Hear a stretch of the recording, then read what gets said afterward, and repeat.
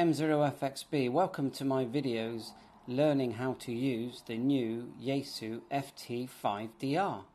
FXB, full review of the Yaesu FT5D C4FM radio with APRS, GPS, Bluetooth, dual band radio, VHF, UHF, simultaneous receive in FM analog on the A and the B band.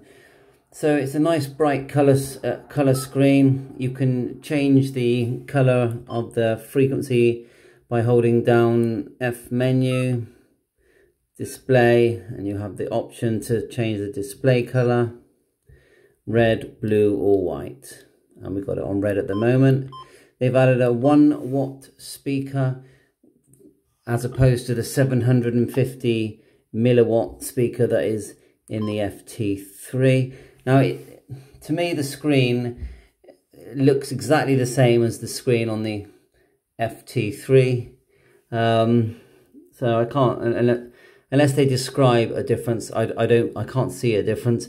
It has GPS, very fast lock on this, just F menu there, DISP, tap, and there's your lock.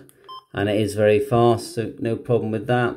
The menu structure buttons have changed. You've now got these illuminated raised buttons. You have the PTTs, like an orange style. The whole casing is a smoother style that they've gone for, but I would say less rugged than the FT3, apart from the rubber sort of corners they've added here, which actually are quite nice. I think they will protect the base of the radio quite well. The volume and channel change button seems fine. Now the middle GPS sort of logo isn't as raised as the FT3D, and they've added they changed the shape of it so that the holster, there's a holster that comes with this included in a box that will clip over, and it won't clip over onto the FT3D. There's a speaker microphone here for the SM17, works fine.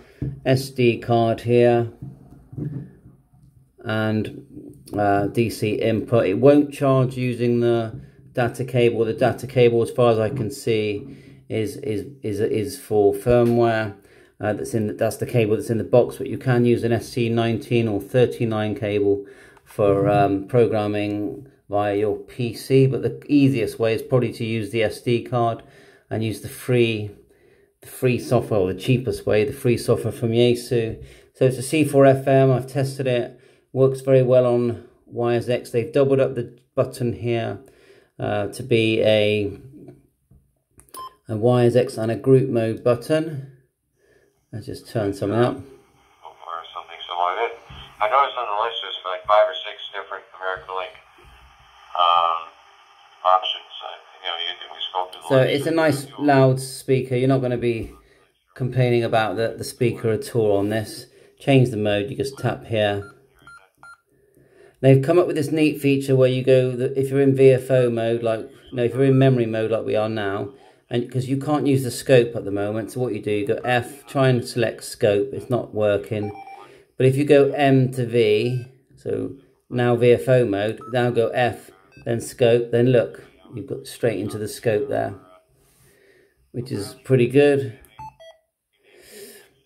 They've got the quick cam feature, so hold down the PMG button here, and look, you've got these, and you're entering the frequency on the display straight into that feature, and I think you can enter up to 5. There's more features to it, but that's just the quick way of looking at it.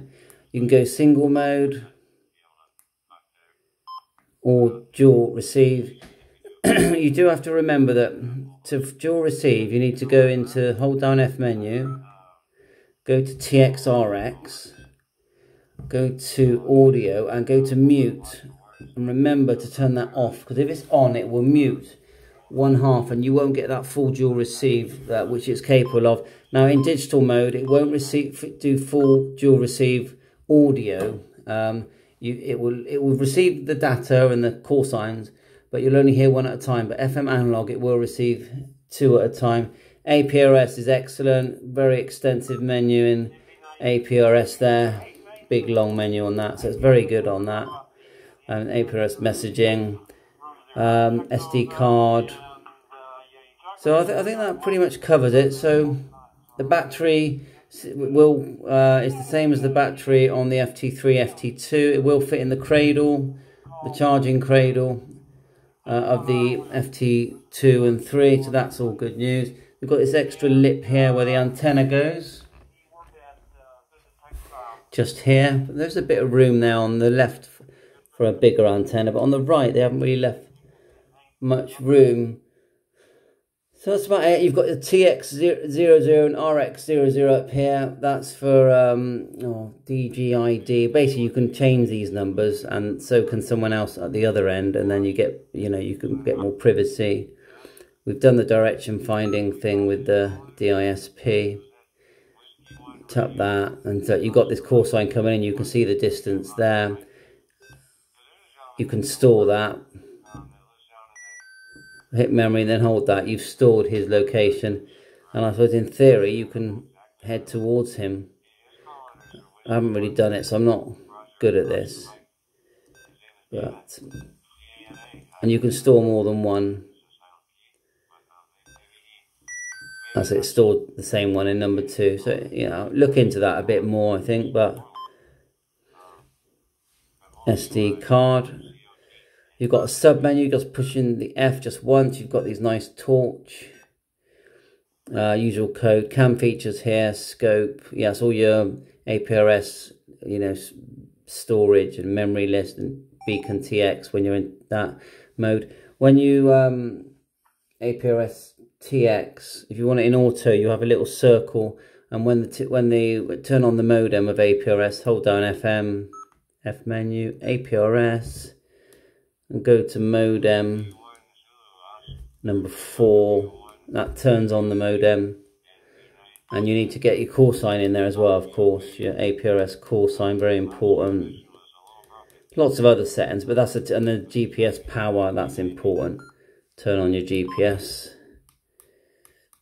There's your call sign, APRS call sign. Get your APRS call sign in there as well, so you show up on APRS FI. So like I said, you've got sub-menu is the F menu, quick press. And you can go forward and back for more choices. You've got your broadcast radio is F. Then just select A dual, and you get the broadcast radio will appear at the top there. What else we got here? Dual receive. That's the quick dual receive. Records audio. TX power here. Low is 0.1, I think. 2 is 1 watt. 3 is 2.5 watt. High is 5 watt. So there's an overview. I think it's a good radio. I think it's a good upgrade. It's not desperate to change from your FT5D, if you ask me. But it's still, you are getting a radio where they've sort of fixed the things that people moaned about. And there's going to be some bugs in this for firmware. For definite, but they'll iron it all out as they do. So I think it's a good radio. It's going to be around for, my guess, for a few years. And so I hope this helps. 7.3. Please subscribe and like my channel. All the best.